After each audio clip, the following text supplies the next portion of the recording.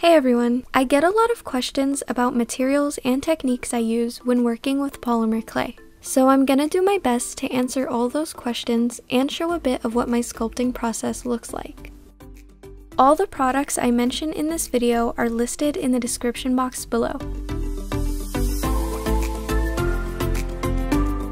First and foremost, let's talk about polymer clay brands.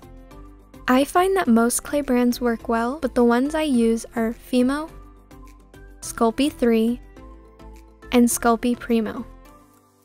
Fimo clay is usually on the firmer side right out of the package, but after conditioning, it's pretty easy to work with. Sculpey 3 is very soft and can be used without conditioning. This is also the clay that I used as a beginner. Primo is a nice balance between the two and is the easiest to use right out of the package.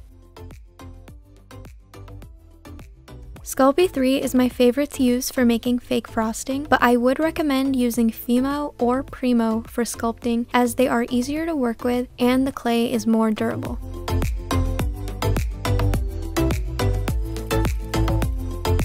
There's a variety of tools that can be used with clay, but here are the ones that I use most often. My craft knife is my most essential tool and I use it every time I work with clay. You can also get longer craft blades, which are helpful for cutting clay on a larger scale. Needle tools are another one that I use a lot. I mainly use them for creating texture on my bread and cake charms.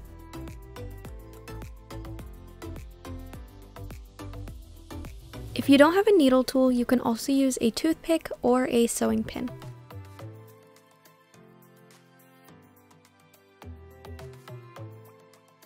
A paintbrush with hard bristles, or even a new toothbrush, can be used to create texture. I use this technique for the majority of my food charms. Dotting tools can serve many purposes, but I mainly use them to make space for the eyes on my kawaii charms.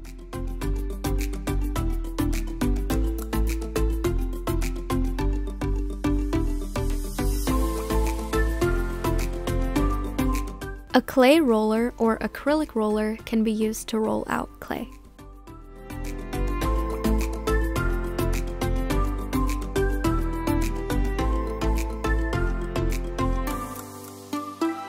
Findings can be used to turn your pieces into charms and jewelry. The findings I use most are eye pins or head pins, jump rings, and lobster clasps.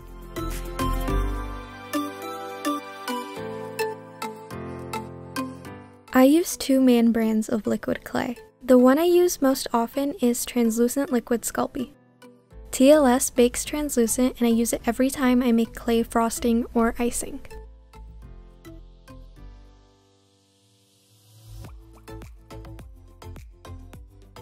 I also love to use it as a glue when building onto charms.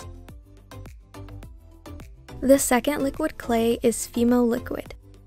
This works just as well as TLS, but is translucent before and after baking, which can be really helpful.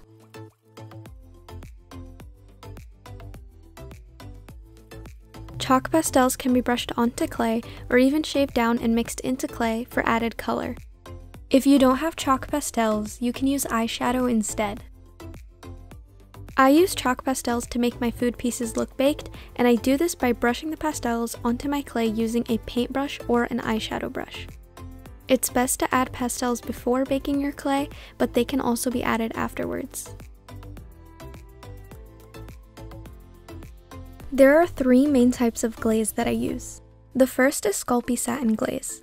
This glaze isn't too shiny, and I love using it for my food charms, especially to seal in chalk pastel shading. The second is Sculpey Gloss Glaze. This works just like the last one, but is much shinier. I use this glaze for the majority of my charms. And the last is UV resin, which provides structure and a really nice shine. You can also use epoxy, but it will take a little bit longer to cure. I use Easy Mold Putty for all the molds that I make. It's very simple to use and the molds pick up detail very well.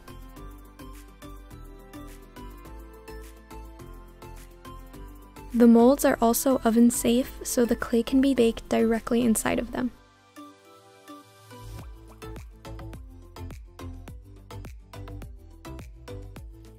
Polymer clay cutters and tiny cookie cutters are really helpful for cutting out perfect shapes.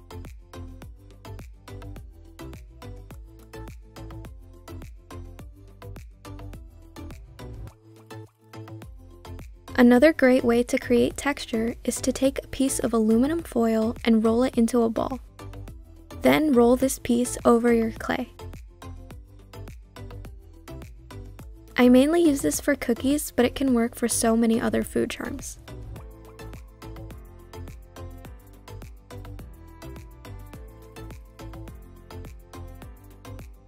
Blending tools can be used to smooth out layers and to create extra structure.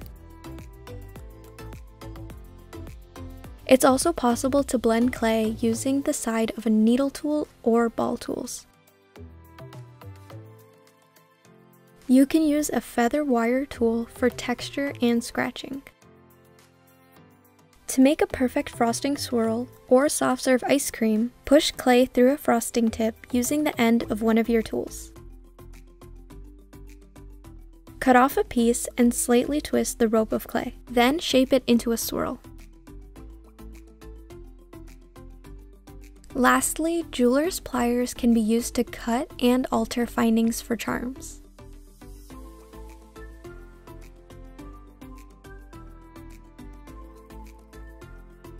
Most craft stores have clay supplies, but you can also get supplies online through sites like Amazon. I've even seen clay supplies in Walmart before, which can also be a really good option. If you don't want to buy many different blocks of clay when you're first starting, I'd recommend getting Sculpey or Fimo sampler packs. They aren't too pricey and you get to try out many different colors and test out the brands to see which clay works best for you. You can also just buy regular blocks of clay in the primary colors and in black and white. Then you can mix more colors using them. As for tools, that really depends on what kind of sculpting you want to do. When starting, some kind of craft knife would be the only thing you really need, and even that isn't actually necessary. Personally, I prefer getting colored clay, but you can also color it yourself. Neither is better than the other, it's all just a matter of preference. You can create your own colors by mixing shaved down chalk pastels and white clay, which you can even buy in large blocks.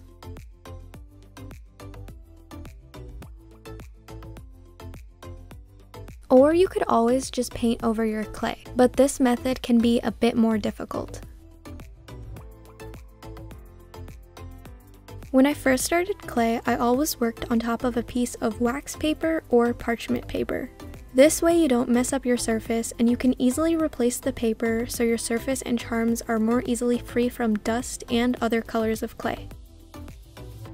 For the last couple of years, I've been working on a piece of glass because it's easy to clean and it's also a really nice, smooth surface.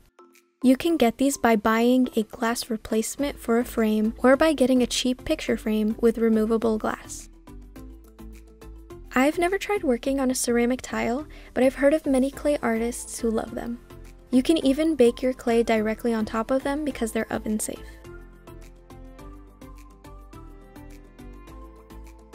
Dust is something inevitable when it comes to clay, but you can do your best to prevent it by washing your hands in between sculpting. I like to keep a bottle of hand sanitizer on my desk so I can make sure my hands are as clean as possible while working. Make sure to also wipe down your surface and tools, especially before you start working. Another thing you can do is get an air purifier and have that near your surface.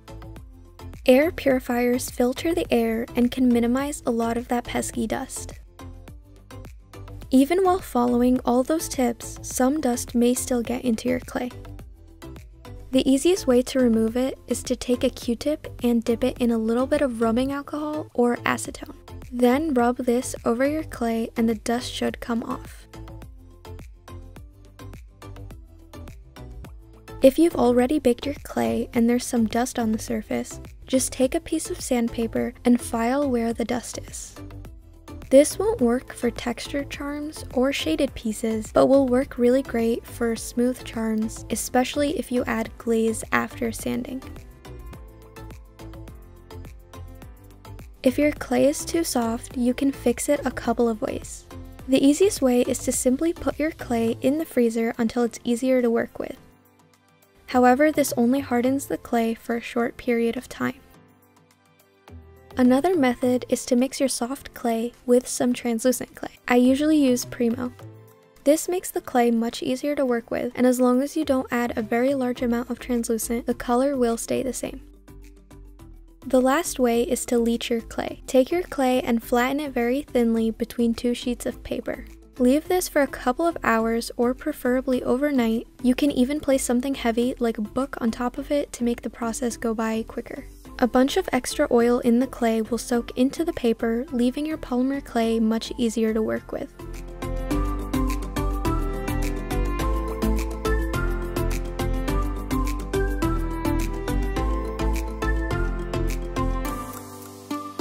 If your clay is too hard, you can soften it by using clay softener, baby oil, or water.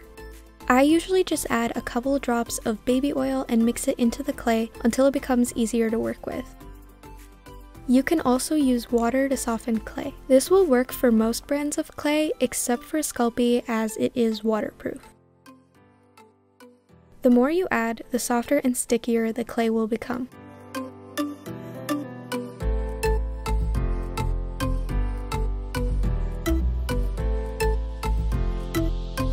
If you want to make icing but don't have liquid clay, you can use small amounts of water or oil instead. Again, water won't work on Sculpey clay, so only oil will work. However, because Sculpey clay tends to be softer, especially Sculpey 3, just be careful not to add too much oil, as your icing won't bake very well and will end up being very brittle. To ensure eye pins don't fall out, bend the end of the pin before pushing it into your clay. Eye screws can be screwed into the clay before baking. To make sure it will stay in place, I'd recommend super gluing it in after baking. Insert head pins from the bottom of your piece, and after baking, use needle nose pliers to bend the top of the pin into a loop.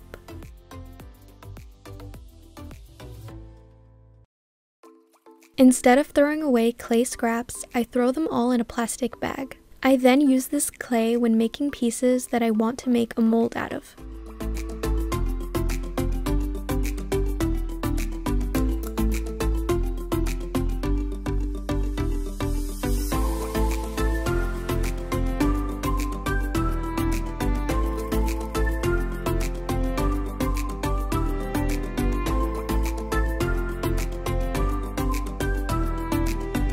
Every brand of clay has their own baking times and temperatures, which are listed on the clay package.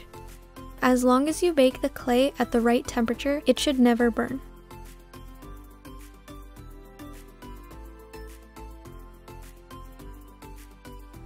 Pre-baking is baking your clay for a short period of time so that it isn't workable anymore, but still not baked all the way through. Because polymer clay doesn't burn, you can keep the clay in the oven for however long you need. This means you can pre-bake charms as many times as you need to. Sometimes when I'm working on a really intricate piece, I'll bake it multiple times before I continue adding on details so that I don't ruin anything I've already sculpted. Pre-baking times depend on the size of your charm, but I usually pre-bake pieces for around 10 to 15 minutes.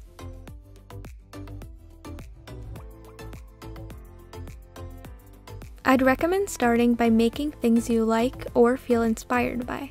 This can be animals, food, characters, literally anything.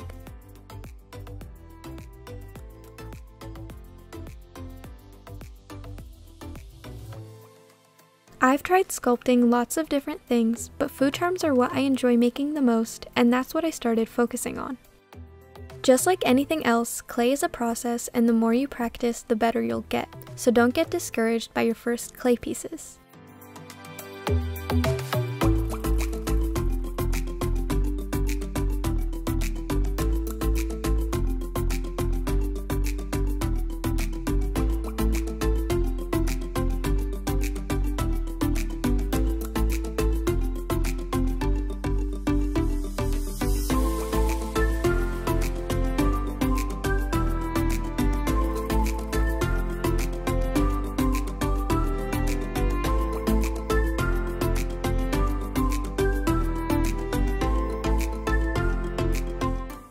I hope this video helps out a bit. If you have any more questions, feel free to ask away in the comments, and I'll do my best to respond to as many of them as possible.